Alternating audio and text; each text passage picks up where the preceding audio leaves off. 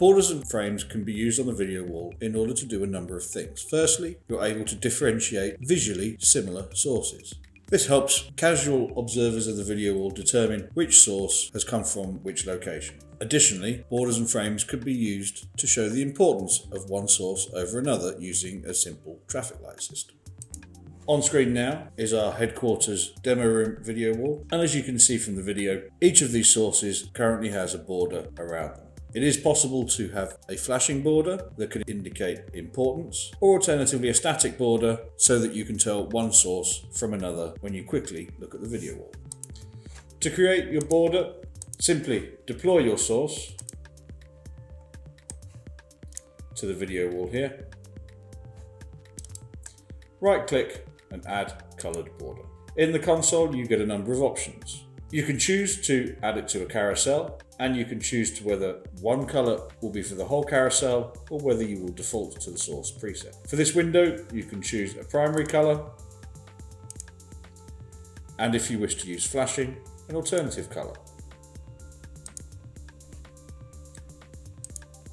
You can set the flash speed. Easing determines whether the flash between the two colours is from colour 1 to colour 2, or whether it will go through a range of colours between the two. Scaling can be used so that if you make your window bigger, the frame or border will get bigger with it. You can also choose how thick a border you would like, and for the purposes of demonstration, I shall make these larger. Click apply, and we now have our flashing border on the video wall. Please note, a border will cover some of the content on screen. Borders can be used for any Vision or SQX source. If you would like to add a border to other sources, we have the frames option.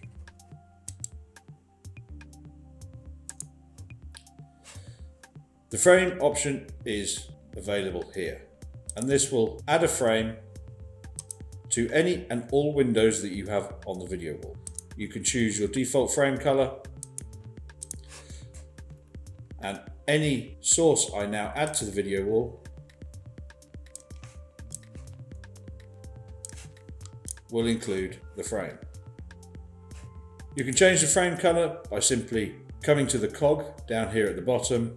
You can either choose the source color, which you would predefine here within the source instance, or you can choose a specific color.